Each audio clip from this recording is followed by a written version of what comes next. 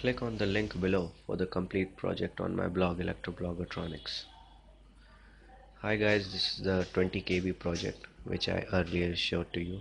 Today I am gonna tell you about the grounding of this system for the AC box, the inverter and the array box. Here is the bus bar for the grounding, and here is the main grounding going outside. So there are two grounding wire coming out of the surge arrestor connected to the bus bar from the inverter to the bus bar, and this one for the panel,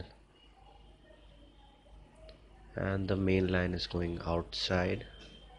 And we have done a conventional grounding, and here is the PVC pipe coming outside. Here is the meter box, and you can see the copper wire coming down, and we have dug a 2-meter deep pit, and we have covered it with salt and charcoal, and a copper plate is placed inside this pit.